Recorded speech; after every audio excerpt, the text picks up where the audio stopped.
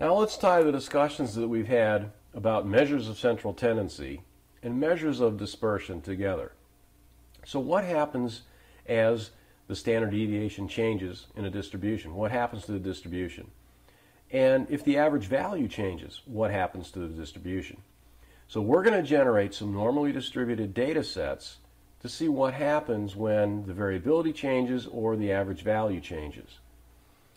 So the first thing we need to do is, let's go up by the big blue eye, go over to the worksheets folder, and let's begin by putting in some names, some field names for our data sets.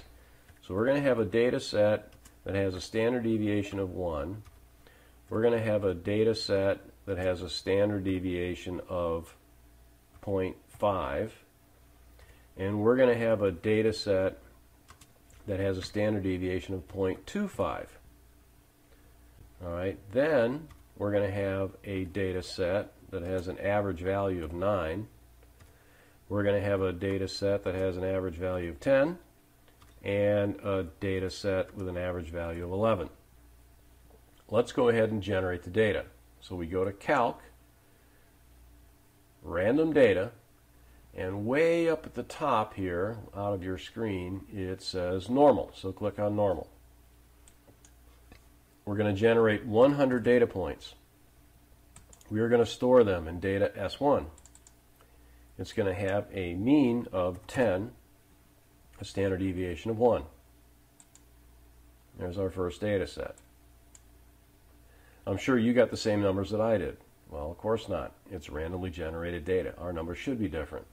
Alright, Edit Last Dialog Box, or Control E. And now we're going to change this to data S.5.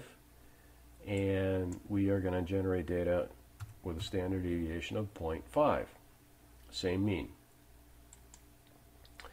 And we're going to edit last dialog box once again. We're going to select S.25.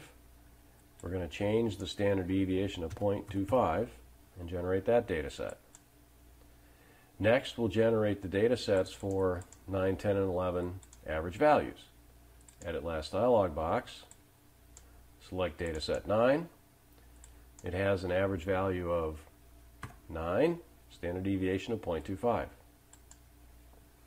Edit last dialog box. Data set 10. Average value, change that to 10. Keep the standard deviation the same. And one last time, generate data set 11 with a mean of 11 and say OK. And now we have all of our sets of data. Let's click on the big blue eye.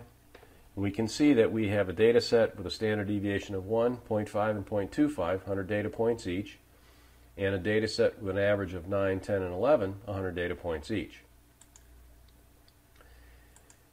Let's go ahead and generate a histogram so we can take a look at the difference between changing variation and changing average values. So Graph, Histogram, and we're going to select a histogram that's called With Fit and Groups. I'm sure you will find this one useful as you go forward using these tools within Minitab. So we're going to select dataset S1 through S25, select that, and then generate our histogram. I'm going to edit the last dialog box again. I'm going to delete those values, and I'm going to highlight dataset 9 through dataset 11 and select them and generate that histogram. Now notice that as we change the average value, but we kept the distribution the same, you can see how the distribution changed. It shifted to the right from 9 to 10 to 11. It started marching up the scale, and the scale is on the bottom. The density is the frequency of occurrence that we see of values that are stacked up in our little buckets within our histogram. So we would expect to see that these have about the same height. Alright, now granted, it's randomly generated data, so our the green one, number 11, we ended up with a 0.21 versus 0.25248. So there's a little bit of a difference in our standard deviations based on what we told it. But we have a value of 9, 9.975, and 10.96 for average values. We're expecting 9, 10, and 11.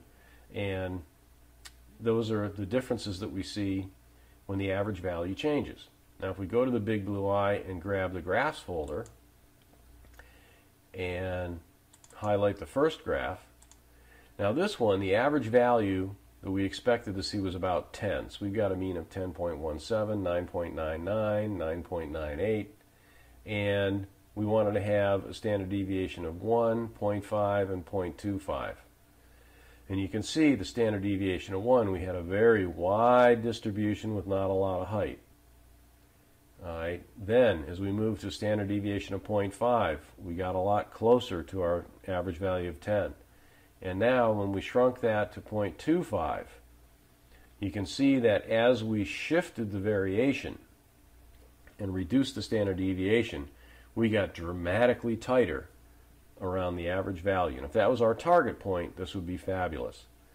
So that's a quick review of measures of central tendency and what happens when the average value shifts, and measures of dispersion when we see the standard deviation get smaller and smaller.